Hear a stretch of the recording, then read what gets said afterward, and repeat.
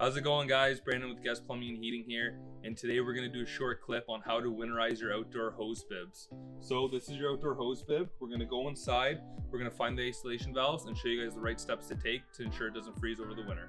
Okay, so we're in the basement of the house. The outdoor hose bib that we showed earlier is just on the other side of this exterior wall. So this is our main valve here.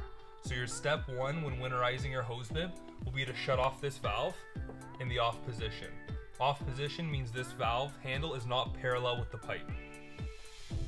Okay, we're back outside for step two. So step two is disconnecting your existing hose if you have one in your hose bib. So just unthread it off.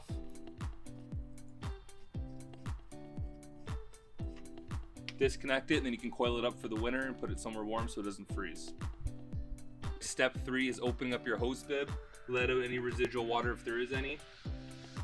So as you can see, there's no water in the hose bib, so that means from this point inside where we shut the valve off, there's no water in this pipe anymore.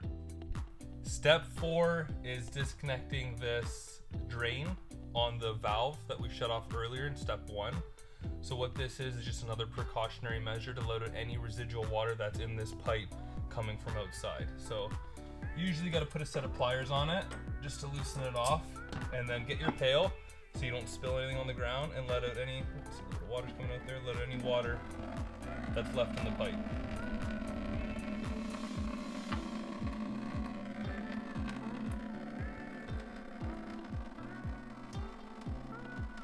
So let that all drain out. Once it's all drained out, we'll put the cap back on and go outside. Okay, step five, we're gonna put this cap back on so you don't lose it. Thread it on back under your valve. It doesn't have to be too tight. You don't have to snug it up with pliers. I just do it hand tight. That way it's easy to get off in the summertime when you're gonna turn on your hose bib. Okay, this is step six. This is the final step. You're gonna come back outside. You're gonna close your hose bib off for the winter. And those are the 6 steps on how to winterize your outdoor hose bib. Okay guys, we're gonna recap the 6 steps on how to winterize your outdoor hose bibs. Step 1 was shut off the main valve.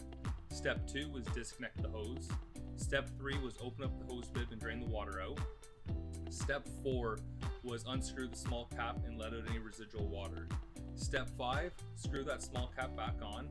And step 6 is close the hose bib outside. Thanks so much for watching.